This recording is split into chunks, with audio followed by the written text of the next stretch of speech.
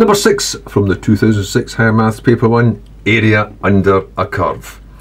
Part A, for 4 marks, calculate the shaded area S. And then Part B, for 3 marks, what's the total area?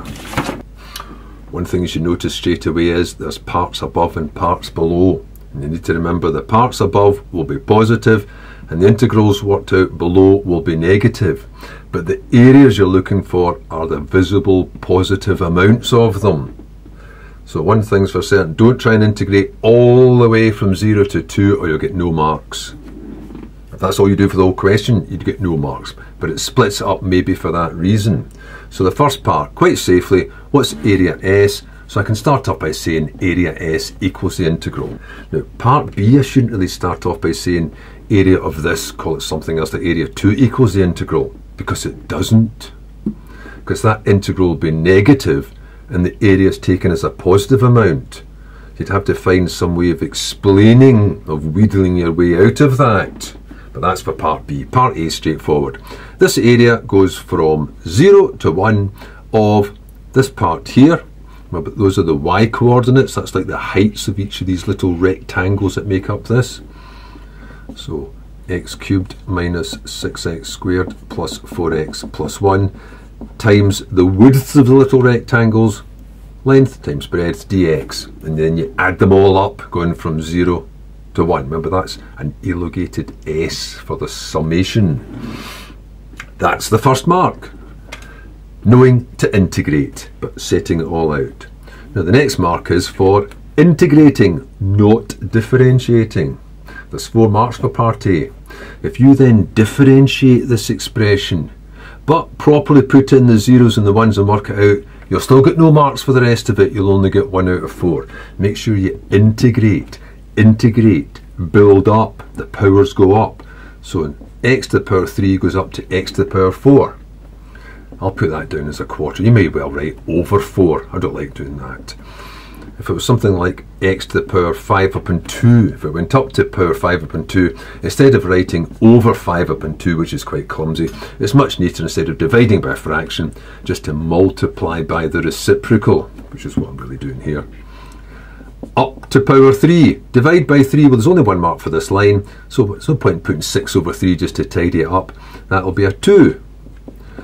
Up to 2, divide by 2, and then back up to the linear term, back up to just x. Or you can think power 0 goes up to power 1.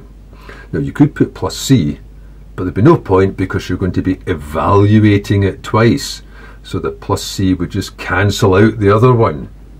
Now that, strictly speaking, is the second mark, but I might as well finish it off. That's to be evaluated from 0 to 1. There's the second mark.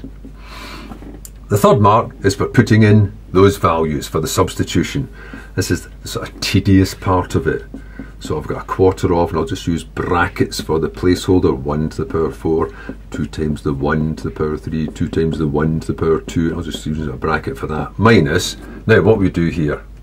You could carry on the same way, bracket, and put all the zeros in. Or in this case, because it's just single x's, and not things like an x plus 1 to the power 4, which wouldn't go to 0 if x was 0. You could get away just by putting a 0 in. In fact, that's what it's got in the marking scheme. But I think I'll just finish off the same way, even though it looks silly. A to the power 4 minus 2 times 0 to the power 3 plus 2 times 0 to the power 2 plus a 0. I know it all comes to 0. If you're feeling quite safe, just put minus 0. So then what does that come to? Well, obviously that part comes to 0. And this part, well, that's just minus 2 plus 2. We've got 1 and a quarter. Now I wish I'd done that, because I've got 1 and a quarter minus 0, which means quite safely area S is 1 and a quarter square units. Or maybe you've did your calculation as improper fractions, so that would be 5 upon 4 square units.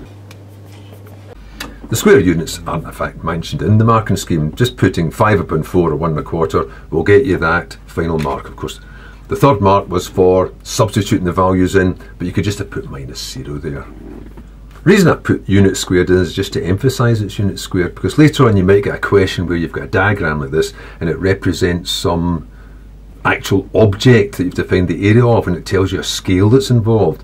It might either say each unit squared is something like 5 square metres, or maybe it'll just tell you the scale along each axis is something like 2 metres. So if the scale along the way each unit was 2 meters, that means 1 square unit would be 4 square meters, in which case the final answer would be that multiplied by the appropriate scaling.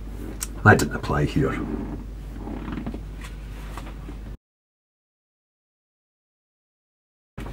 Now part B, what's the total area?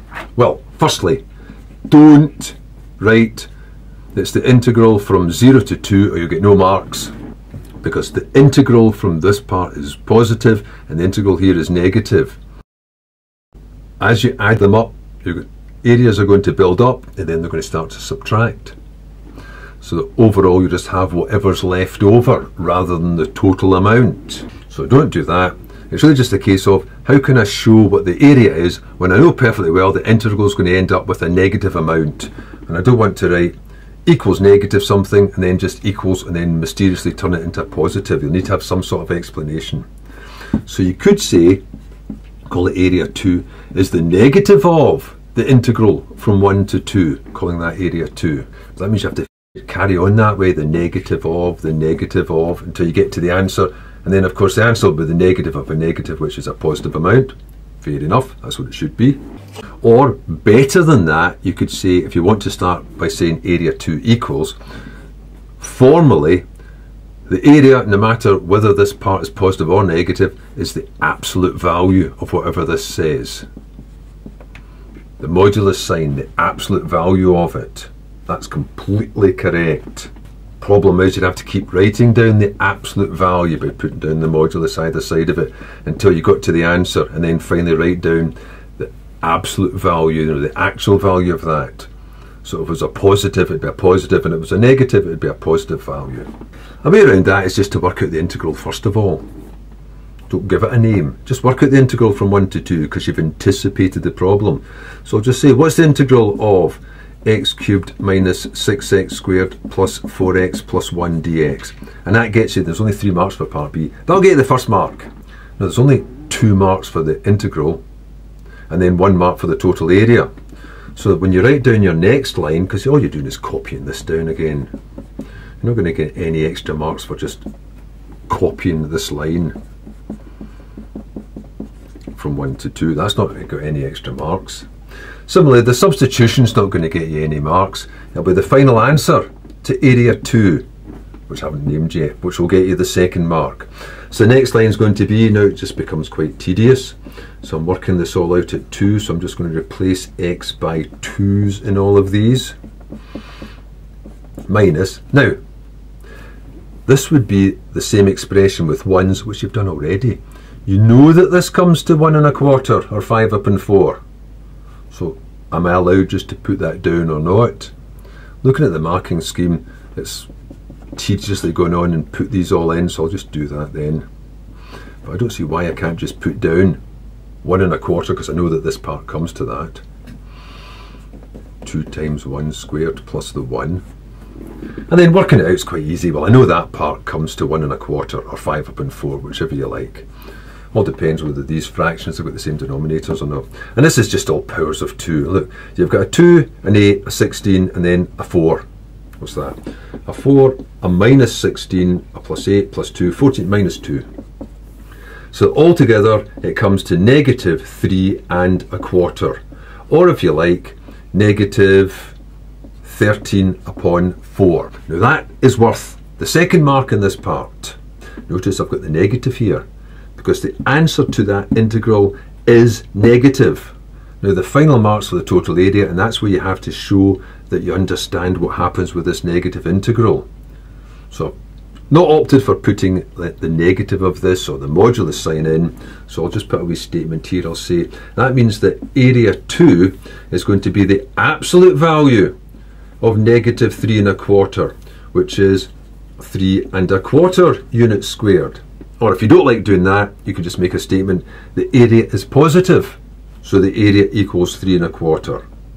Which means that the total area is going to be 1 1/4 plus 3 1/4, which is 4 1/2 square units. Or maybe you did it all as an improper fraction, so that would be 9 upon 2 square units. And the third mark is for getting this final answer with some justification of what happened to this negative here. And that would involve some sort of statement that the area is the perceived positive amount, or you could use this absolute value.